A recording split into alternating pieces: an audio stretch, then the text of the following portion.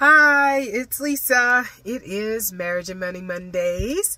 And if you receive our newsletter, you know that we are in the process of packing up and we are moving from Kansas to Kentucky, actually later this week.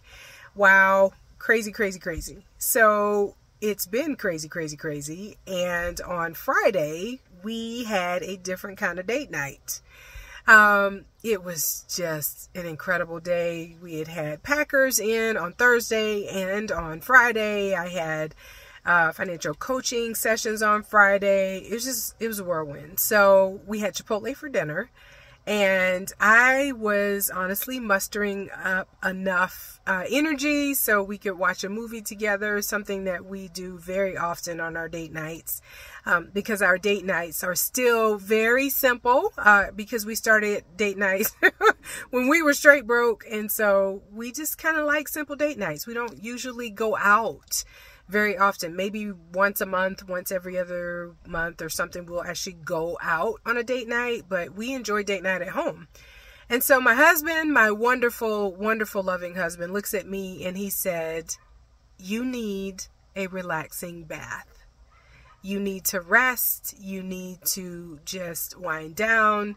So we're not doing a movie tonight.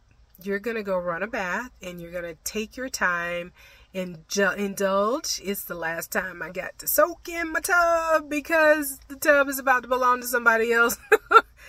But that just meant so much to me because it wasn't about the checking of the box in terms of date night. We had a wonderful dinner together with our Chipotle, catching up on the day, talking about all the pieces and parts because we had a lot of moving parts to that day.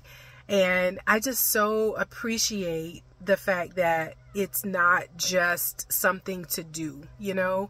And so TMI, he hung out with me in the bathroom while I was in the tub, you know, and we got to continue our conversation and just, you know, reconnect and bond in just a beautiful way. So, you know, don't just check the box.